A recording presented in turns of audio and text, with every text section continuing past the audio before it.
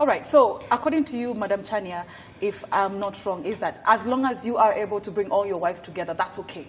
But if you are living separately and you don't know what each and everyone is doing, that's where the problem comes in. If you're able to support them, then that's fine as well. There is something we are ignoring here about women, and we have to agree. And I'm a woman empowerer. Yes. We are here today at the level that I am today because of the empowerment that has been done on women. We cannot water the women empowerment either on rights, on education, or on transformation that has been done by our predecessors leaders.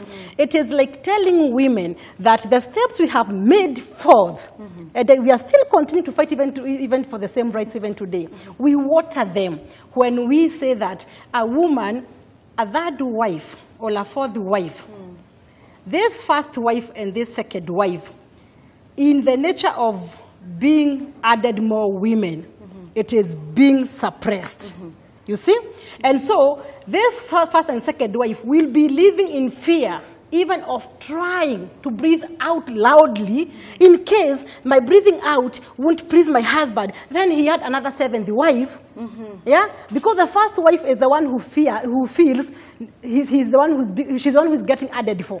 So you add the second one, the first wife feel it. You add the third one, the second and the first feel it. You add the fourth one, the first, second, and third feel it. So it is like suppressing women and suppressing them. We have to agree about empowerment, that women have been empowered, and about marriages, and about, by the way, I think I don't want to miss the point of children, increasing children or increasing population.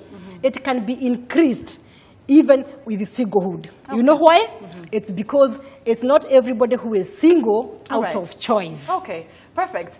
Grace, I'd like to know your views on this because, you know, like Madam Chania is saying that women empowerment has had an effect on polygamy. Do you agree with her on this? My opinion is this. Women empowerment is the best thing that has ever happened in this nation. And we are so grateful to every person that has participated on this. And in my point of argument, for there to be polygamy, there must be something that is triggering it. Okay. So and let's talk about those reasons, actually. Number one, distance, just like Madam Chania has said. You realize that a man is living in Nairobi, the wife is in up country because of reasons, like they can't just be able to bring the family to Nairobi because of expenses and everything. Or the wife is also located to work somewhere else. Like maybe she's a teacher, like she said, in Mandera. The husband works in Nairobi. He doesn't have to be outside countries. Even here in Kenya, as long as you're living separately, what do you expect? Number one, the reason that has taken you far away from your husband is your personal needs, because you want to work. Exactly. Which is okay, because you're compensating. You're complementing each other. Because maybe your husband's salary is not enough. It is very much okay, because we cannot just sit there and not work. But this has created it. You cannot assume that your husband will keep waiting for a month. Okay. Until you meet. For his conjugal rights. Yes. That is okay. Or 2 months, because it depends on how much or how frequently you meet. At some point, there will be a woman somewhere. Okay. And like Madam Chania said, it's not only a woman somewhere, there may also be a man somewhere. Because even the woman has conjugal rights to be met. So this empowerment may or may not have contributed. Because we cannot close the door for women to work. We want them to work. We want to be responsible. We don't want to be beggars. You get the point. So at some point, we ask ourselves, what's better? That's why my argument is for polygamy. What's better?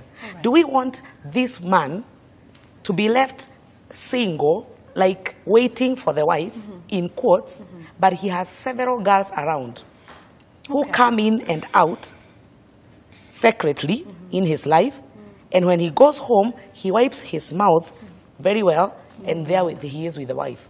And the woman is also enjoying himself with some bentens, some tomboys somewhere, because she'll never do it openly. She's legally married. She did her church wedding, so she has to hide it.